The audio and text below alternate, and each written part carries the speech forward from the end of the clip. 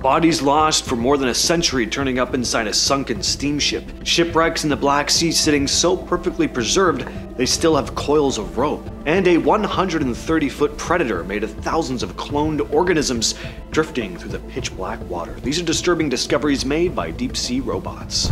Most people have never heard of the Ventnor, and honestly I hadn't either until I dug into this. It was a steamship that left Westport in 1902 carrying the exhumed remains of 501 Chinese men who'd lived and worked in New Zealand during the gold rush. These men had paid into a community fund so that when they died, their bodies could be sent back home. The Ventnor was supposed to make that happen, but the ship hit a reef and it went down. 13 crew members died, and every coffin sank with the ship. For over 100 years, nobody could find the wreck. But in 2012, a small team led by John Albert and underwater explorer Keith Gordon followed a tip from locals who thought they knew the general area. Their echo sounder picked up a big shape on the seafloor. The following year, they sent down an ROV, and yes, they'd finally found the ship. Divers went down in 2014 and brought up artifacts, but no bones. It wasn't until May of 2020, while a team was filming a documentary called Fallen Leaves, that an ROV slipped inside the wreck and finally found actual human remains.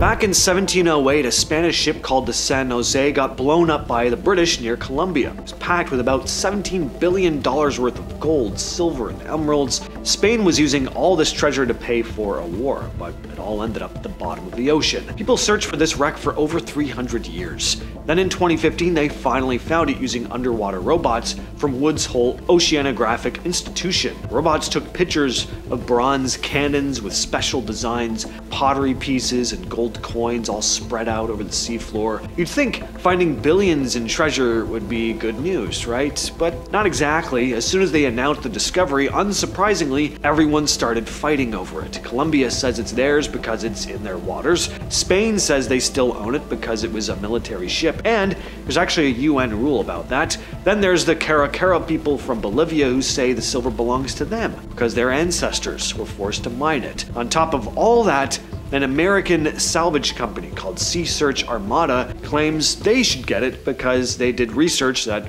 helped find it. So now nobody can touch the treasure. The Colombian Navy has their own robots down there basically standing guard over billions of dollars that's just sitting on the ocean floor, all because nobody can agree on who gets what. When scientists started sending ROVs down to explore the deep ocean near hot vents and trenches, they expected some weird stuff, but in 2002, a robot called Ventnor found something near Monterey Canyon that was way weirder than anyone predicted.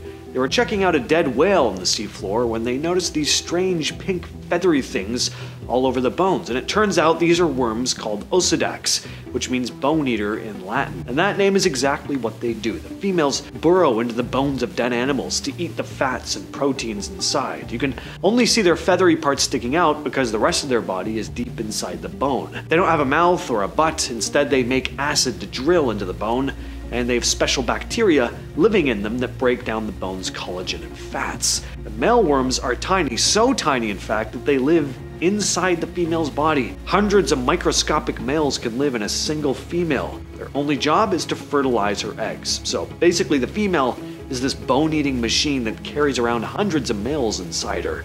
And these zombie worms are everywhere down there, eating up all the bones they can find. Between 2015 and 2017, a research team working on the Black Sea Maritime Archaeology Project was sailing along the Bulgarian coast, mapping the seafloor to understand how rising sea levels after the last ice age affected the people who once lived there. That was the entire goal, but while they were mapping the seabed, their scans started showing shapes that definitely weren't natural. One after another, these outlines turned out to be shipwrecks. There were more than 40 of them. John Adams, the lead investigator, said the whole thing was a complete bonus because they weren't even looking for ships. The area they were surveying just happened to be the perfect place for old wrecks to survive. Below about 150 meters, the Black Sea doesn't have any oxygen, which means bacteria can't break things down the way they do in other oceans. Adams said this environment has basically frozen these ships in time, and he wasn't kidding. Some of the vessels still have intact rigging, carved decoration. There are even coils of rope lying where the crew left them. The ships are from different time periods, from the Byzantine era to later Ottoman trading vessels. One of the most famous is an Ottoman ship from somewhere between the 17th and 19th centuries, nicknamed the Flower of the Black Sea because of the carved post topped with little petal designs. Using ROVs, the team has been able to study every inch of these wrecks without even having to touch them. Imagine a pill bug, but just make it the size of a small dog. That's basically what giant isopods are. They're creepy looking, no doubt, but they're very important. Whenever something big dies and sinks to the bottom of the ocean, like a whale, these isopods show up to eat it. A robot called Alvin studied one species and found out just how good these creatures are at surviving when there's almost no food. The robot watched one actively swimming around looking for seaweed that had sunk down. When it finds food, it uses these serrated mouth parts to grind it up. Scientists looked at the bacteria in their guts and found they can break down really tough materials that most animals can't even digest. Their whole body is just designed to squeeze every bit of nutrition out of whatever they find. Down in the deep ocean, food can be super rare, so you either adapt to eat basically anything or you die. These giant isopods are really good at making sure they don't die. They've been around for millions of years.